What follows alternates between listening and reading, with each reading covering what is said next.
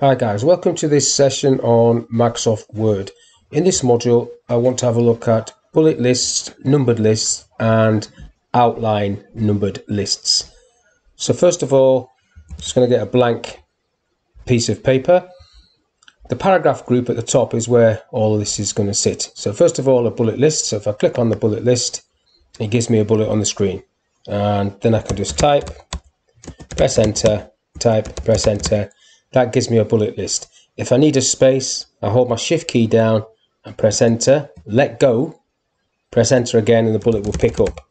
If I press enter twice, it will remove the bullets. So I need to go back to the last correct space to pick up the bullets. If you don't type, it will lose the bullet. If I hold my shift key down and press enter, I get the space, but I might want to type. So shift enter, like so. That will allow me to type a list within a bullet, and then when I press enter again, it will give me the next bullet, and then enter to knock it off. Now if I just delete all of that and then have a look at some of the other bullets that's in there. So that was these are the preset bullets, and quite often this is a bigger list than you can see here. I quite often use that in PowerPoint, to be honest. But if I go down to the bottom, you've got define new bullet. Click on that, and then you've got symbols or picture, and you can change the font size for the bullet, like so. Now if I go for symbol, what it should do is give me all the symbols. So this is the same as clicking on insert symbol, but you're doing it through bullet lists. So the ones I want are down at the bottom, wingdings,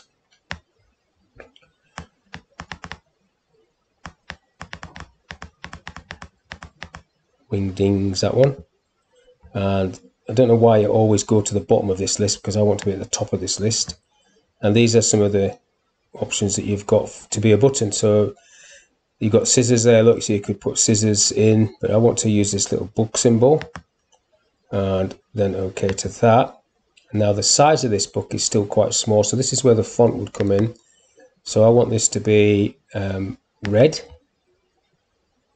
and I want the font to be quite large, so I'll go for 48, and then click OK to that, and then OK again, and then you get your little book, which is now your bullet, like so. Now if I get rid of those, delete that off. Now that, because I've just recently used it, is sitting there. Now what you don't really want to be doing is editing these and losing the default one. So that bullet there is quite big, to be honest. So you might want to create a bullet that's just a smaller dot, or you can create dashes, whatever you want it to be of the bullet. You just go down there and create your own little bullet list. Now in terms of numbers, you have a similar sort of setup here, different styles, with the option there of creating a new number format. So same process, you'd go in the font, so you've got that style there is a full stop, that's showing you what that is. Font you can change the color to the numbers. I will do that actually, I'll change it to red. I'll make it bold as well, so the number's going to be bold, and I'll change the size of it to 20. So that's the style I want. Click OK, so you can see it there, it's quite big. If you wanted a bracket there, you could put a bracket there. You've got different styles if you want to change the number format there. Click OK to that, and the same principle works. Now you've got, if you notice on the top there, you've got an indent marker. If you sit your mouse on the rectangle, you'll be able to move that into the margin for one or all of them if you select them all, or bring it back, because quite often you have these sort of numbers in the margin area. So just push that into the margin like that. Now if I put show hide on, you can see that there's a large tab there, and that's part of the format for this numbered list. If I backspace that off, you take the number off, so that's the tab that's set there. You can't actually see it on the ruler, it's just part of the style that comes with this. So that's a straightforward numbered list. Now if I get rid of that, backspace that off and get rid of show hide, Now the one next to it is the outline numbered list, which causes most problems that I find with people. So these are preset, and again you can change the level or create a new list, same sort of thing. You just go in there and create a list, call it whatever you want, and set the criteria, different style of number, and then change the font and stuff like that. If I just cancel that off and let's just pick one, so I'll just pick the default one actually, or the one I normally use is this one. Now you type away, you press enter, you type away, you press enter. Now to do the outline numbering, you just press your tab key or indent, and then you carry on, tab again. So this will go down quite a long way, but obviously you might not want it to go all the way down there. So if I want to come back up a level, I hold my shift key and press tab and it goes back, type, press enter, shift tab again, it goes back, type, press enter, shift tab again, it goes back again, type, press enter, shift tab back to the main list. And again, if you want the space, you hold your shift key down, enter, let go of your shift key, press enter again, you get the gap. Obviously you can come back through this and delete it off and faff about doing it on making spaces afterwards, but it's a long-winded way around of doing it. If you remember the shift key and press enter and then press enter again to get your numbered list, you will find it a lot easier. Now the good news is this sort of list you can put on a document that's got no numbers on at all. But before I do that, I just want to show you the benefit of doing this. If I just delete that, you see how it renumbered? If I delete number 2, it's just renumbered underneath. That's now number 2. So it's very dynamic. What you find in older documents, not so much in new documents, because when you type in Word now, if I type 1 and put a bracket on it, it's automatically thinking I want a numbered list. So it's actually giving me that. I don't know if you saw at the very beginning, I had, I'll just undo that actually. If I type it again, 1 bracket space, as soon as I do that, it's coming up with this auto text option, and I've got an option to undo automatic numbering to stop it, but you'd have to physically do that. Most people would probably want an automatic list, so they will carry on typing and you'll get the automatic list once you keep going. But in older versions of Word, you could type, and people did type manually into a list in a big document, which then caused a problem, because if you're manually typing and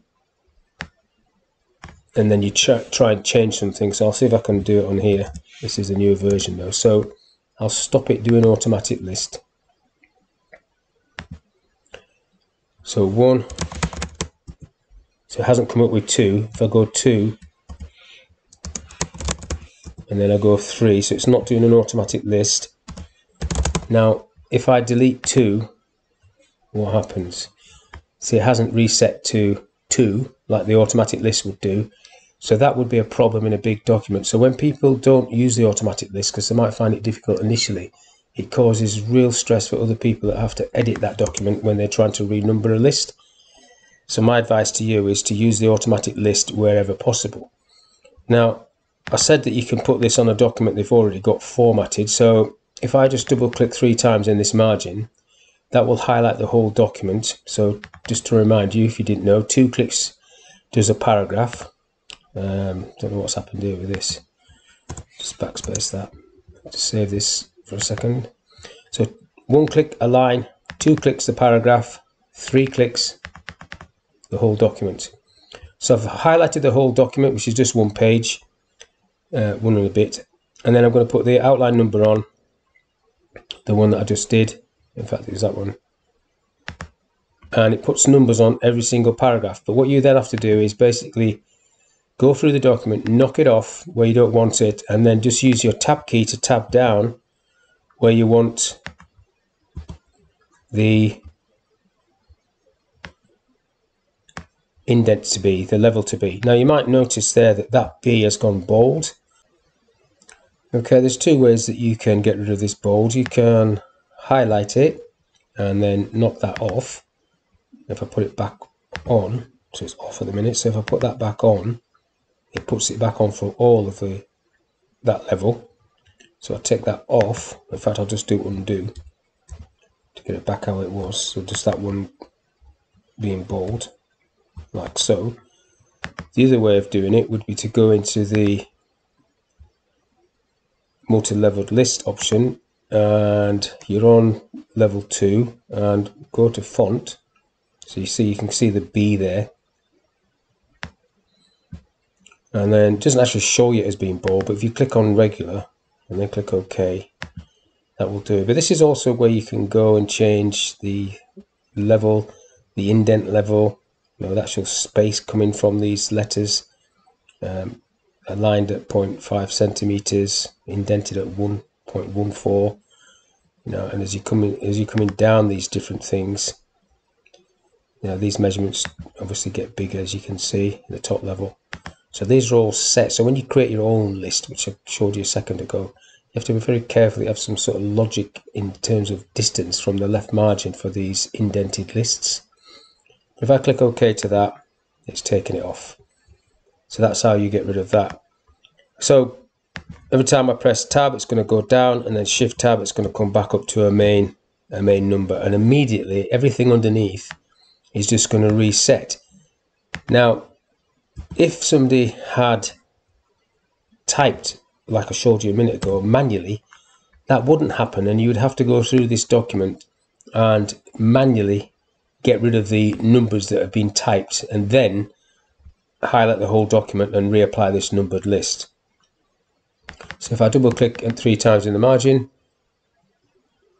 numbered list, none, and that hasn't worked because I've got the top selected, so I'll have to drag down like that and then just take it off like so. So numbered list is off.